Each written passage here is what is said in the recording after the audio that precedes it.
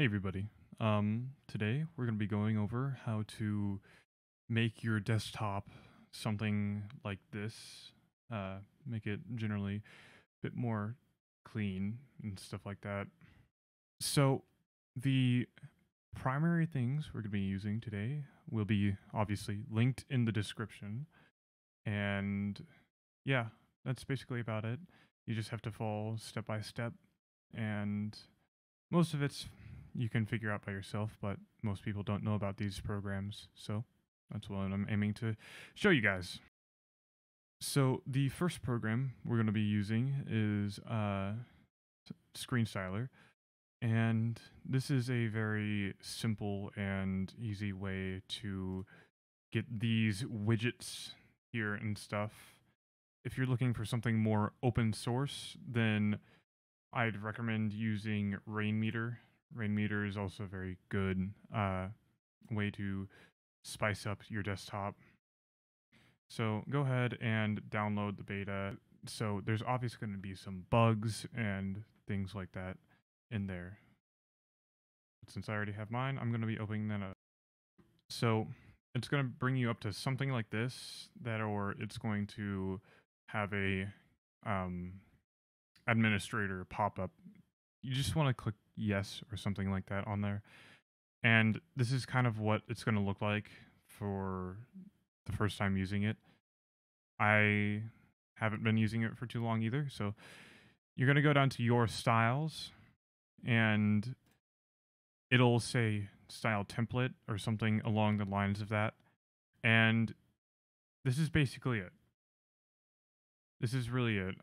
You just customize it, and then once you're done with customization, you can hit the check mark. But I'm going to be going over some more things.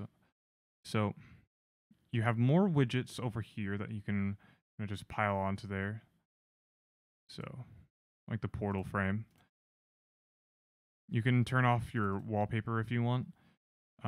This one does have some pretty okay wallpapers, but I'd recommend using Lively or Wallpaper Engine as your background. Now, this is where you can drag and drop any shortcuts that you have or need onto the interface.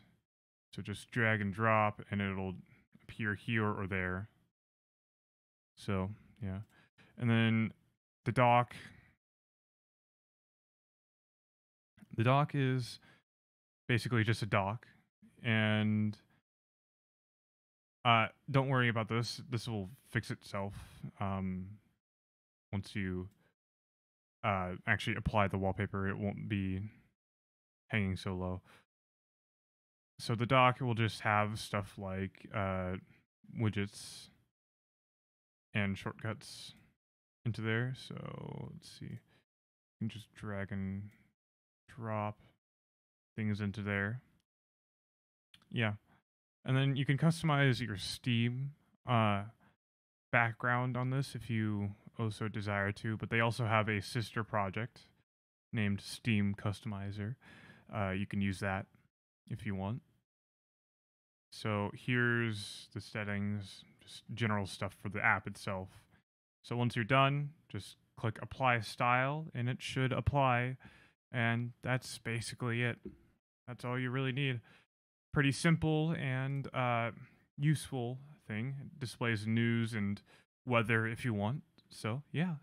So next up is Lively Wallpaper. This is what I use because I don't want to pay $3 for Wallpaper Engine. But Lively Wallpaper is pretty simple. It's you just drag and drop stuff into it, or just hit add wallpaper up here. I'll show you how to install it. So you want to go over here. Do not get the Microsoft Store edition. Whatever you do, do not get that. That does not work as well as the actual open source installer. So you're going to want to download that, and it's pretty simple. You just set as default and stuff like that. And the Wallpaper, where I get my wallpapers is my livewallpapers.com. I'll put that in the description as well. And this is just a bunch of wallpapers that you can use on Lively Wallpapers. Something I forgot to mention is that how to actually put it into Lively Wallpapers. You're going to hit download and just save. Now you're going to open up Lively Wallpapers. We're going to hit add wallpaper, choose file, or you can enter a YouTube URL to play it off of that YouTube video. So what you want to do is any MP4 file will actually work on this, but just get something off of Lively Wallpapers because usually they have the best looping ones. You're just going to hit open, and it'll be there. You'll get to title it and everything. So yeah. So I don't currently have Rainmeter open, and I don't plan on using it soon. So I'm just going to give you a rundown and an overview of it, but you can watch someone else's video on it. I'll link someone like NTTS. He has very good explanations on Rainmeter. So Rainmeter is going to look something like this. It looks a little complicated, and sometimes it is. But essentially what you're going to go to do is go to rainmeter.net. I'll put that in the description, make it easy for you guys. Hit download, and it should run you through some configuration stuff, and then you'll have some default skins, I believe. But you'll need to, the ones that pop up on your screen after you load up, you're going to essentially, let's see. Here, let's just open it up real quick, actually. Let's do clock.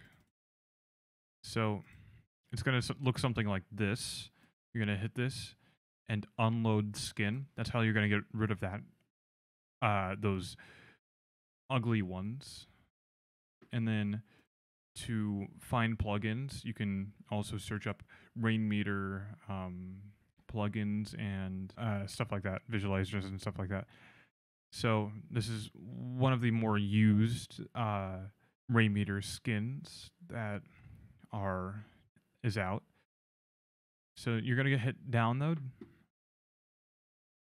and right here is what you want to look at before you actually download it and save it.